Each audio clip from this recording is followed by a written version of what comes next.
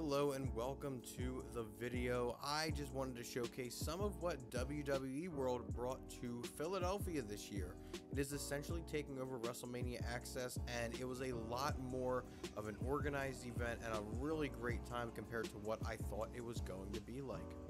And to kick things off here, we can see a lot of the newer Mattel wrestling figures, which I thought was super cool. I've always wanted to see them before they release. I don't collect them anymore, but when I was younger, me and my brother had all of them. This Seth Rollins absolutely caught my eye.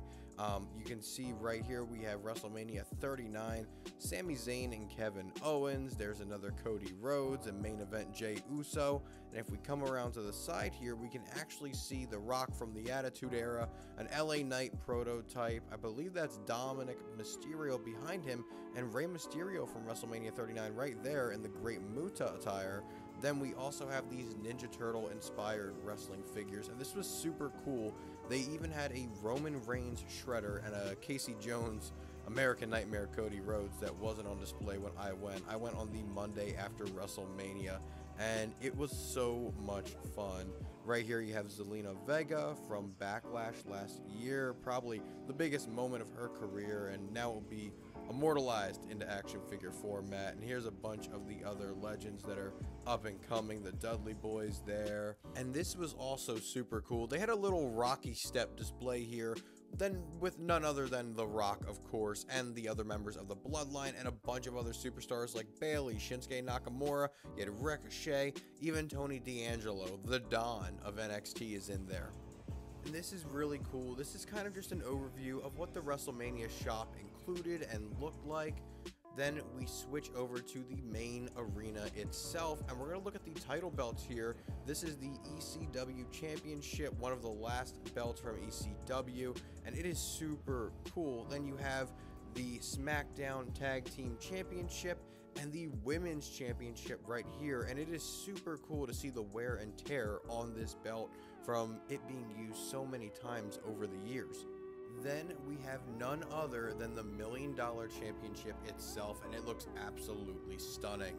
And this is where we segue right into the ECW part of WWE World, and we have a Rob Van Dam singlet, a Balls Mahoney chair, Bubba Ray Dudley's glasses, and of course, look at this. This is beautiful. A Cactus Jack attire signed by none other than Cactus Jack himself, Mick Foley. It is so cool to see all of this history from ECW. Right there was a Taz singlet, another Rob Van Dam attire, a few other ones, and even the Sandman's shirt over there.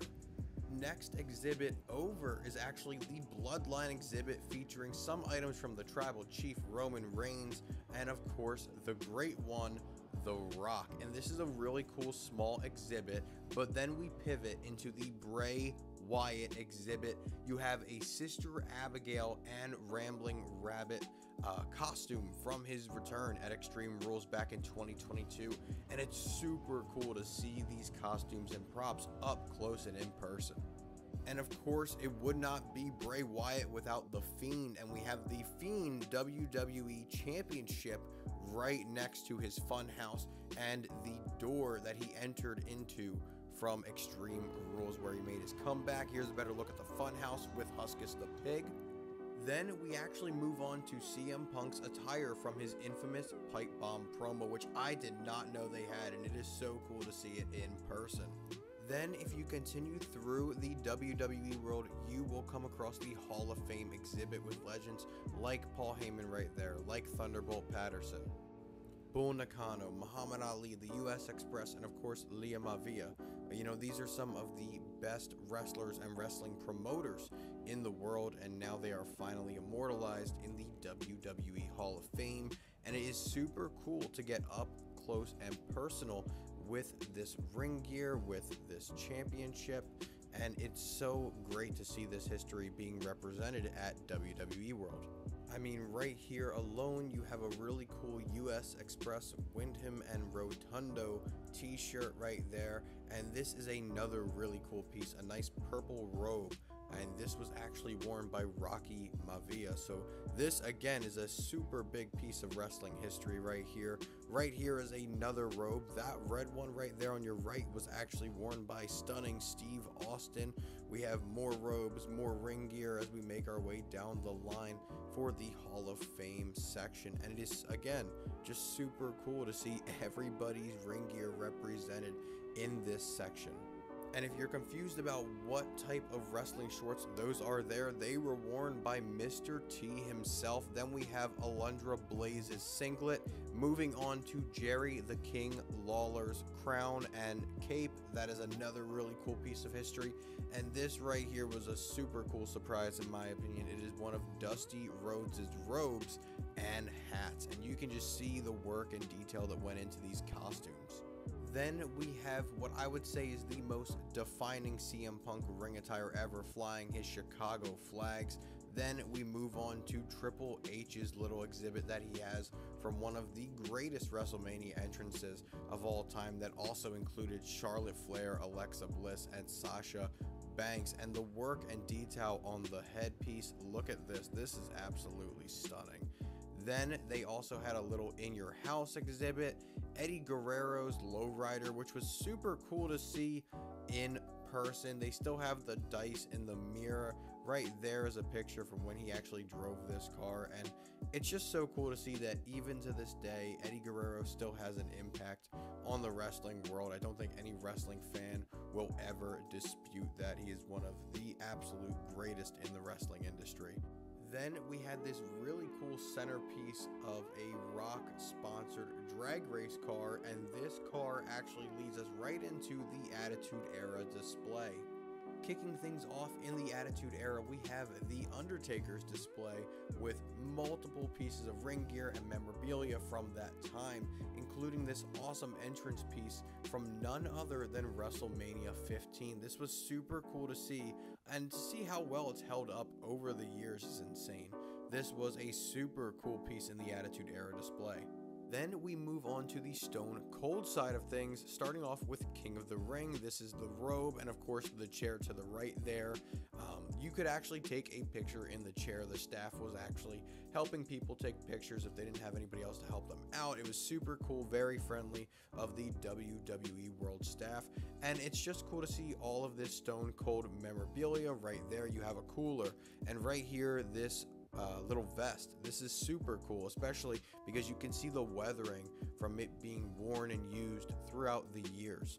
And this right here is probably one of the coolest pieces in his exhibit. It is his vest and his boots from his WrestleMania 13 match against the Hitman Bret Hart. And our next stop in the Attitude Era is actually with none other than Dustin Rhodes, Gold Dust, and we actually have a singlet and a robe, the robe being from WrestleMania 13. And it is super cool to see this gear and see Dustin be represented because he was a very good comedic relief of the Attitude Era. Right here we have a Vader singlet, and then we move on to the Raw is War side of things with this really cool Hunter Hearst Helmsley gear and Shawn Michaels, leading us right into D-Generation X. And I actually shot this in reverse, but so we do have Rikishi right next to D-Generation X, but there you have the helmets from when they invaded WCW. You have Shawn Michaels' hat, Chyna's ring gear, which is signed by Chyna, and it is so cool to see her being represented. She was such a huge part of D-Generation X, especially during the Raw is War era. And here you have some more with Triple H's ring gear, the Mike Tyson shirt that he ripped up with the D-Generation X underneath. Then we move on to the People's Champ, The Rock. And this display is actually super cool to be able to see all of his different attires that he wore during the Attitude Era, given that he was such a substantial figure in that era. And that leads us on to Mr. Sexual Chocolate himself, Mark Henry, the Godfather, leading into a little corner where we see Mankind's ring gear, which then we take a look and we see the second face of Foley, Mr. Dude Love himself, getting some love at WWE World in front of that awesome Love Shack. And then we move on to Mick Foley's ring gear with the Cactus Jack Wanted Dead t-shirt, and it was super cool to see that his vest was actually padded, insulated. I always thought it was just a flannel, so that was actually a nice little tidbit there. Then we have Stephanie McMahon and Trish Stratus, two of the leading women during the WWE Attitude Era, and it's so cool to see the cowboy hats, the boots, the jacket, and that leads us into Kurt Angle with his King of the Ring gear, including his 2 medals, of course. And then this was also a very lovely surprise to see Chris Jericho represented in the Attitude Era display, as well as all this vintage merchandise. Outside of the Attitude Era display, you had Tattoo Pavilion, where you could get tattoos. Here is main event Jey Uso taking pictures with fans, some of the picture and autograph lines as well, including the Pat McAfee show, which was filming live.